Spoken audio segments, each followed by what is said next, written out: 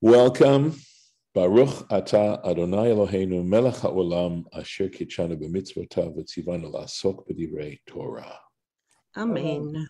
Let me find I'm going to have to do something else. Excuse me for talking to myself. Let's go here.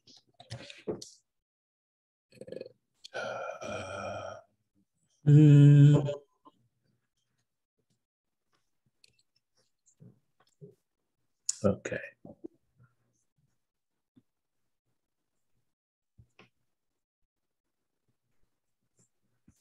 Let's make sure I have the right place. We did this, so we're on to the next page. Here we are. Right. So we were told before that, and I just need to ask you to mute unless you're actually speaking. We had started by a warning being given to the Jewish people to not practice the habits and the behaviors of Egypt, nor the behaviors of the land of Canaan, where they were going. And so that was a negative statement, right? Should not follow their laws. And it says, et mishpatai ta'asu, you shall practice, you shall perform my statutes or my laws, the et chukotai tishmeru, and my edicts you shall observe, lalechet bahem, to go in them. By the way, you see to walk in them, and the idea of walking in law. So we got the term halacha, right? The way in which to walk. Ani Hashem Elokechem, I, the Lord, am your Elohim. I am your Elohim. So some lovely Rashi on all of this. So, et mishpatai ta'asu, right? You shall practice my judgments, my laws. And Rashi says, mishpatim are elu dvarim. These are statements, ha'omurim b'Torah, that are stated in the Torah explicitly, b'mishpat, in connection with just behavior. She'ilu lo ne'emaru, that even if they had not been stated explicitly in the Torah, hayu kidai le'omran, it still would have been worth saying them. Meaning that this is the kind of legal stuff that just makes sense in terms of setting up a community or a civilization or a nation, that these are essential laws of justice that make sense, that are required in order to have a just society. That's what he's saying here. So what's the difference? The et chukotai tishmeru, and you shall observe guard my chukim. And why does it say to guard? Here it says to go, which is sort of a natural way of walking, right? But guarding, dvarim shehem gzeirat hamelech. We're talking here about laws that are, in fact, edicts of the king, are sovereign edicts. Sheyetzahara, that a person's evil inclination, mashiv alehem, argues with them, argues with these edicts. Lama lanu l'shomram. What practical results do we have to guard these things, to keep them? Why should we bother keeping them?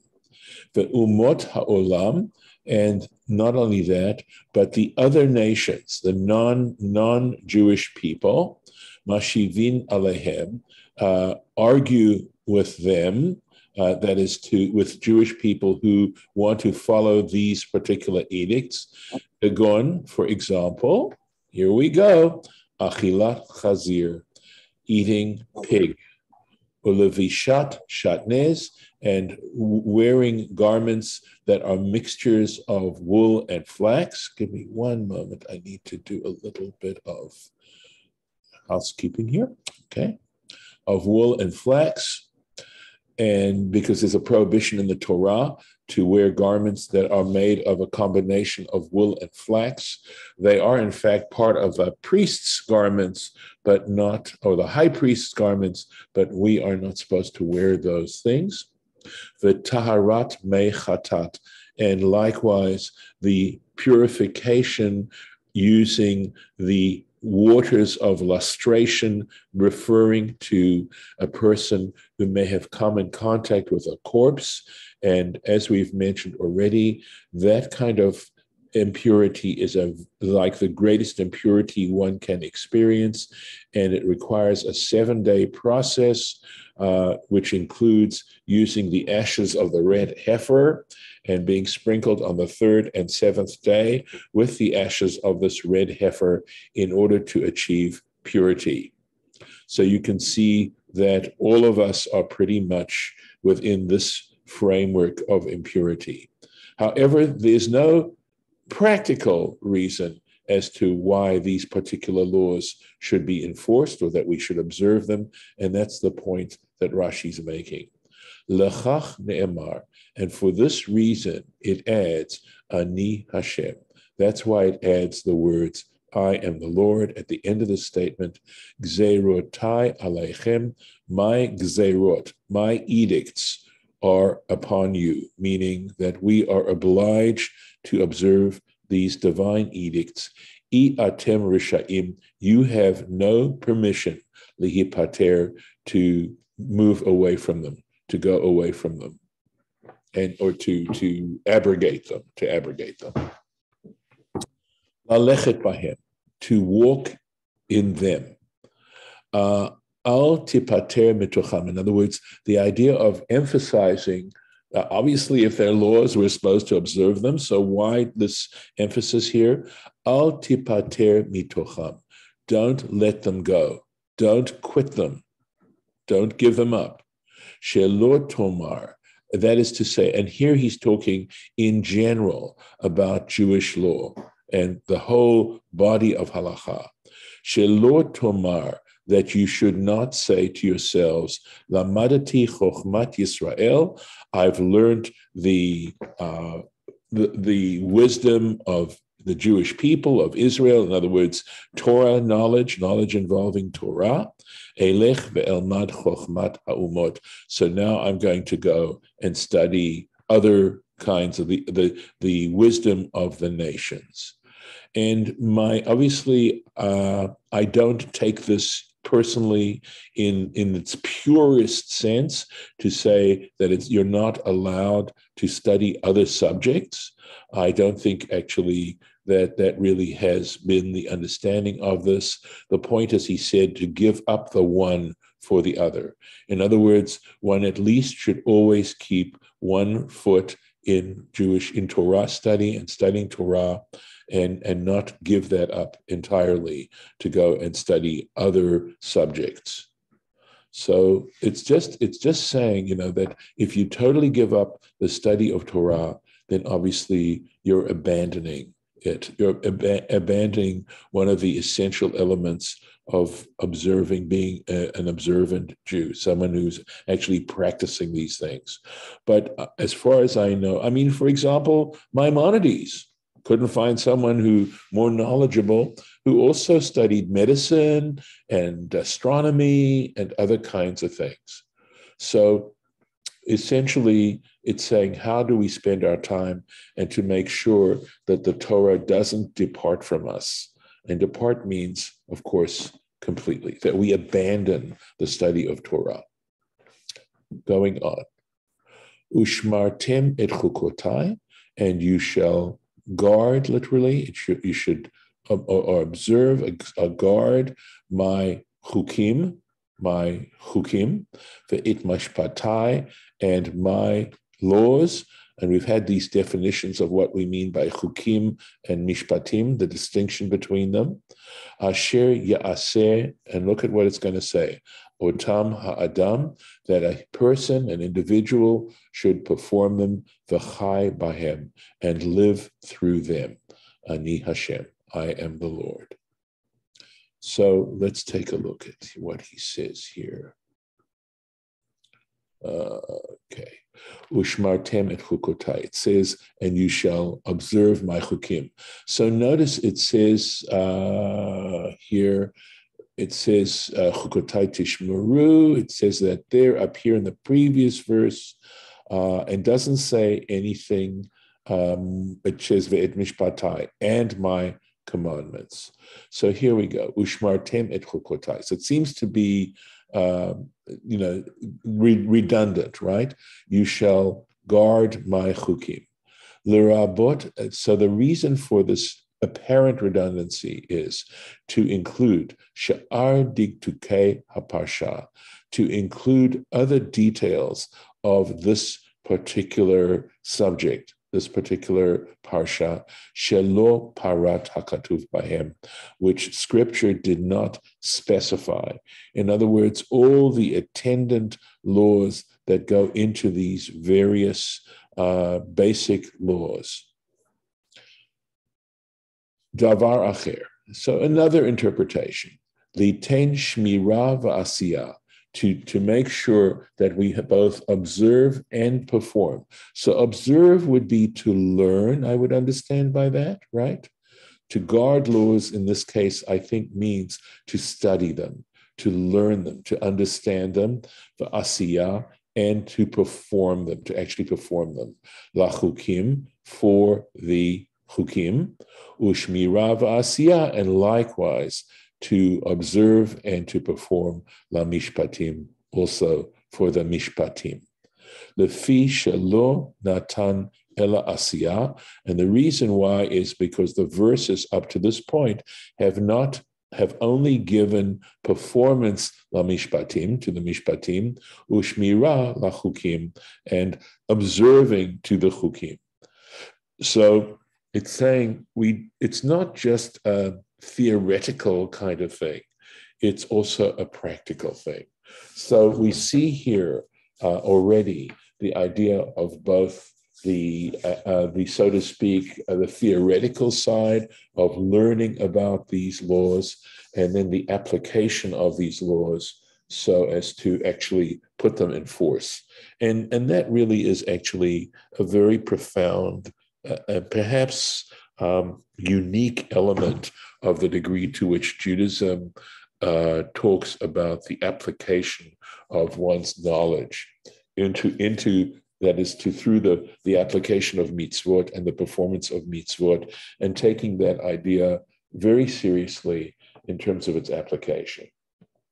And of course, it also subsequently gives rise to all the difficulties and the questions that come about whenever you try to apply a theory into reality. V'chai bahem, all right, and live through them. And this is also, so we are learning actually some interesting principles regarding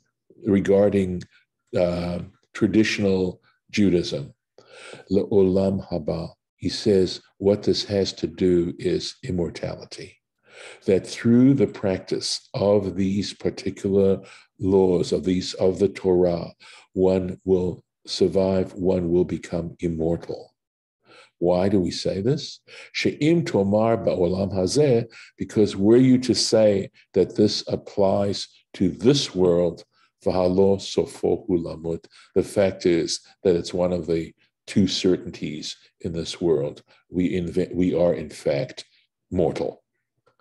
So clearly we could understand this to refer to this world in the sense that by practicing the Torah, by working very hard to apply our knowledge of Torah into our everyday lives, that actually it boosts our health. That it tries to provide a really healthy way in which to live our lives. And we could understand it that way. But the tradition is, and Rashi is quoting the tradition, he's not cooking up this himself, that we understand that this is our way to gain immortality. And this, I think, also something that is not necessarily unique, but is something that I think is quite precious about our tradition, is that we don't just count on it, that we actually have an opportunity to gain immortality and to deserve it, to actually earn immortality. And I think that's, it's, to me, it can be a great ethical principle. And certainly as you tend to get older and recognize just how brief life is, it might be a much stronger motivating factor. Ani Hashem. So again, this is like the seal of God. Ne'eman l'shalem schar. I can be relied on to reward, to pay the reward, to do this. Why in the prayer book for High Holy Days it says Ki ein banu ma'asin? Right. How do you earn immortality? Right. So good, a wonderful question. So what it's doing is appealing to God from the point of view of grace. In other words, it's not taking credit for what we're trying to do.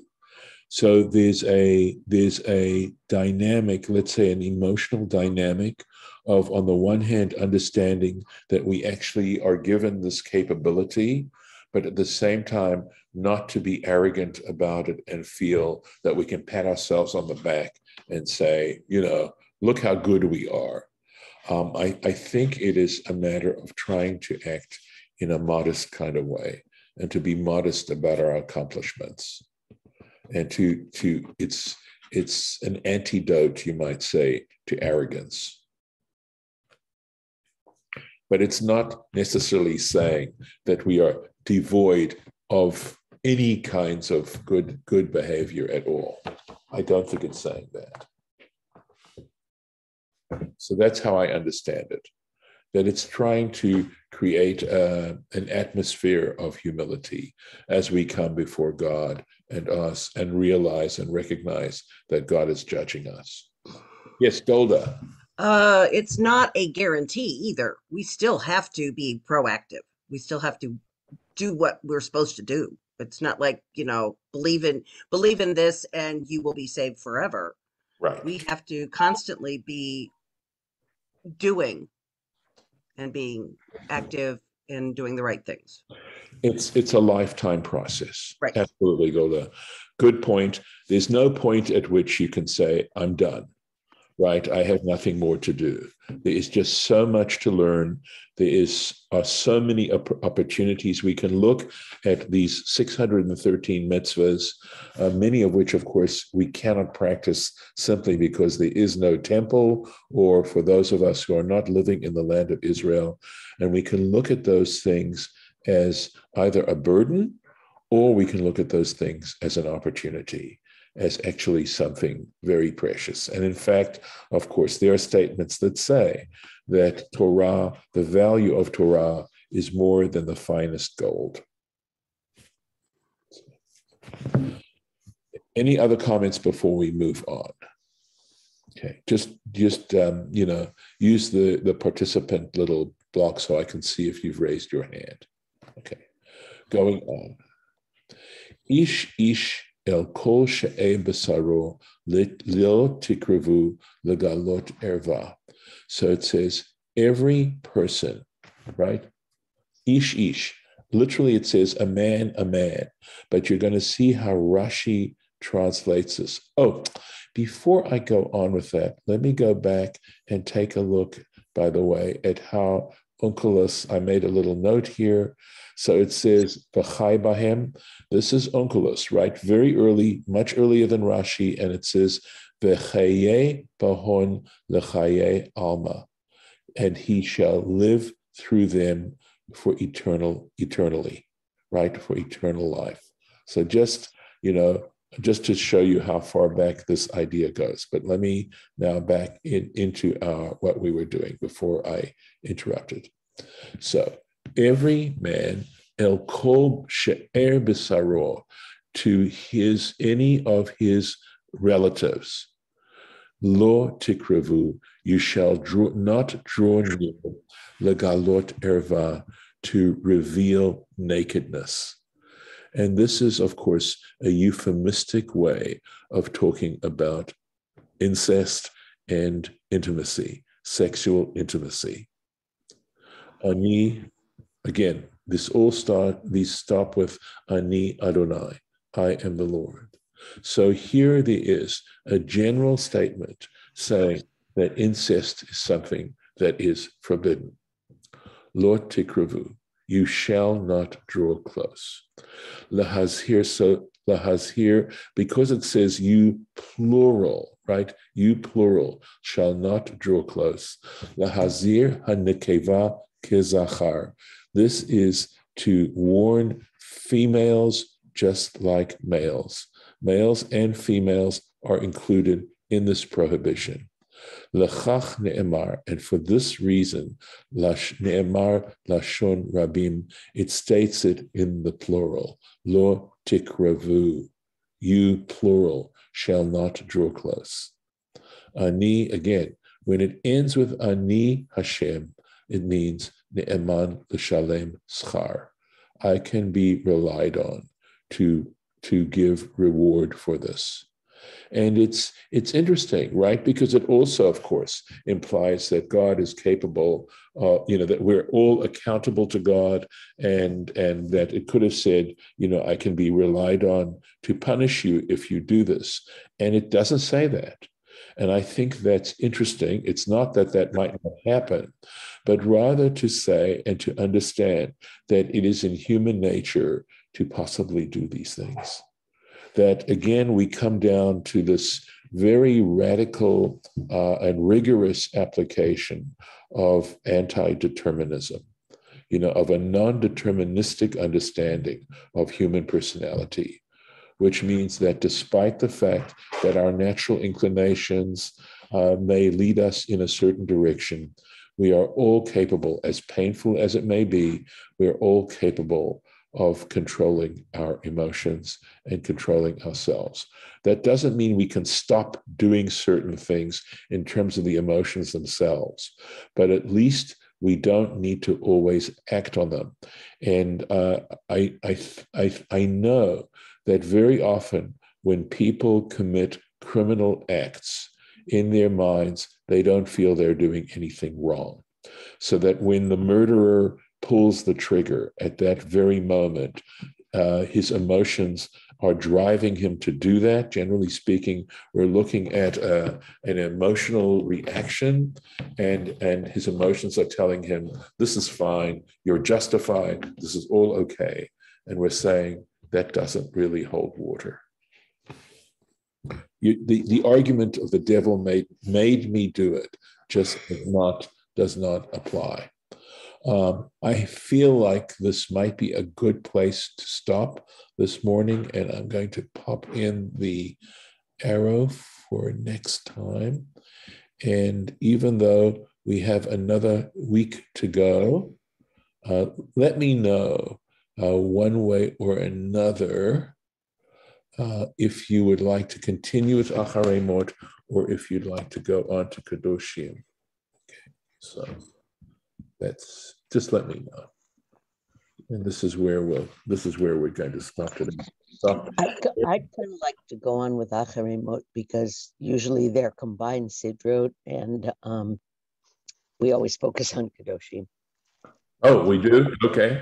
I mean, this year, we will have a chance to look at Kedoshim this year because they are separated, but I'm happy. I appreciate your sharing that, and I'm happy to go on with Acharei Mot. Yeah, but it's pretty much exactly the same, except for just the list of who you should and shouldn't have relations with. Correct, but there is Rashi. There is, if there's some Rashi that's that makes some right. Something other than what we've already said, sure, but so we never get through all of Kedoshim either. So this is that's true. Also true. Well, we could pick and choose some of the fun things at Kedoshim. There we go. I'm going to stop the recording,